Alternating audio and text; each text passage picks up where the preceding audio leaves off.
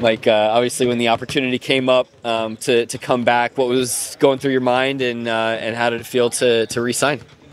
Yeah, I'm grateful. First, just want to say thanks to the Detroit Pistons, for understanding and working with me. Obviously, I had some good times here, so OKC is a very special place to me, so I'm grateful to be back.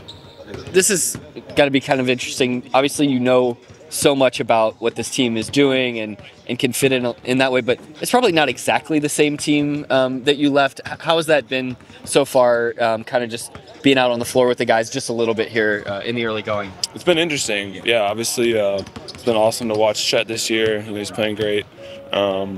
I know Kaysen from the Top 100 camp. I was actually his coach for that, so that was kind of cool to be teammates with him now. But I've been following them all year and talked to Mark, quite a bit. So it's nice to be back here and see some new faces and see some familiar ones too.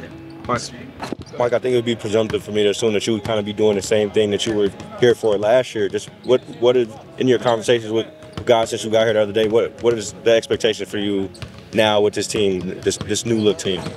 There really hasn't been any talk of expectations. I think just just a lot of the offense, is similar concepts. So just trying to just get reacquainted with it, but not overthink things either, and just absorb things and just do my job. Yeah.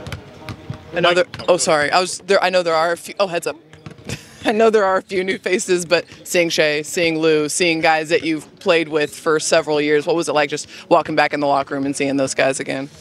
It's a bit surreal, honestly. It's been I've been around quite a bit in the last 13 months, so it's great to see them. We obviously shared several years together, so it's great to be reacquainted with them. You were here when the wins were tough to come by, but now is it gratifying to be back to kind of help this team in the playoffs and beyond? Yeah, for sure. I told John Reed, I was like, the direct correlation to when I left and the Thunder wins. So I'm just here to hear it, just not mess it up, obviously it's an exciting time for Thunder fans and for everyone in the organization, and it's well deserved. So just staying. Did you have strong belief that this team was going to get to where they're at right now? Absolutely, yeah. I mean, Shea's obviously a phenomenal player. Mark's a phenomenal coach. J-Dub, it's been amazing to watch his performances this year. Lou, I mean, I can go down the list, but Sam Presti obviously is very thoughtful in things that he does. So, I'm just grateful to be a part of it again.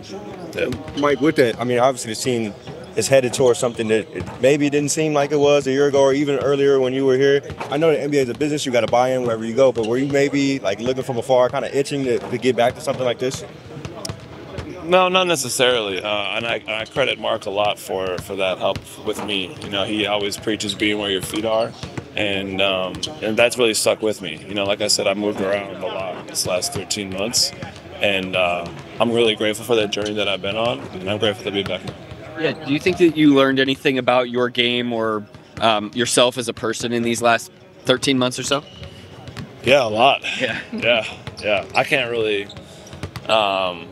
pinpoint anything in particular, but I actually saw a quote from Novak Djokovic. Yeah. That's how you say his name, and he was talking about just awareness and being present, and something that stuck with me recently was him saying it's not so much about he's just kind of explaining that the quicker you're able to get back into being in the moment, that's to him is where the magic is. And so that's something I've been trying to focus on, like I said, with all the moving I've been doing, just being like, okay, I can acknowledge it. It was a good ride, but now I'm here, and so let's make the most of it. You had mentioned just kind of bouncing around a lot over the last 13 months. How nice is it coming into an organization where you don't have to relearn a language or understand terminology, and that there's a lot of familiarity in something like this? Yeah, it's nice. It's a blessing for sure. It's still basketball at the end of the day. So, like I said, not trying to overthink things. I think Mark does a good job of giving, the team sets to play out of. And he's a very aware coach. He's always, aware of the time to score. So it's going to be nice, to play again for him. Thanks, Muskie. Thanks, Mike.